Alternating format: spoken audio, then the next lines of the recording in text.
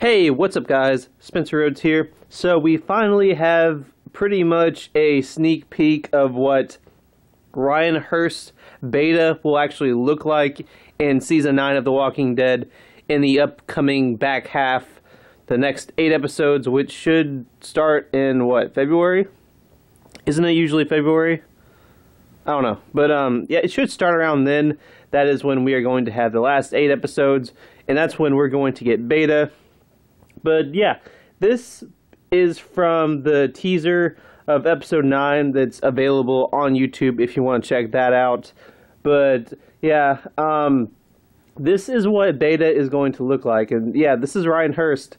So it is confirmed that Opie Winston survived Sons of Anarchy and hid underground somewhere and became beta. And oh, by the way, Sons of Anarchy and The Walking Dead are in the same universe. No, that's a joke. That's a joke. But yeah, I mean, it's cool to see him. It's fucking awesome to see finally like beta. I mean, this is one that a lot of people have been excited for because he's a pretty badass character in the comics. So it's pretty cool to see him, and I like the mask.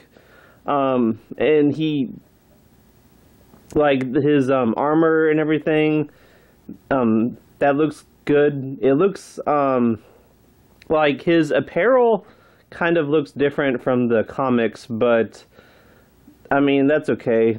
They definitely switched things up. I mean, they did just kill Jesus off, so yeah.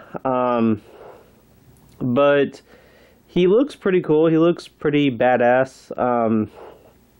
And I'm a really big fan of Ryan Hurst, the actor. He did awesome on Sons of Anarchy, and I think that he's a good casting decision for the role, and I really look forward to him fighting Daryl. That's another thing in the teaser trailer. Daryl fights Beta, and that's something that a lot of fans have been anticipating for, I believe. I think a lot of people are wanting Daryl to fight Beta. I want Negan to fight Beta because that's in the comics.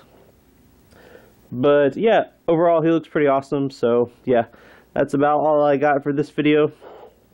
So with all that said, let me know what you think in the comments below. Don't be shy.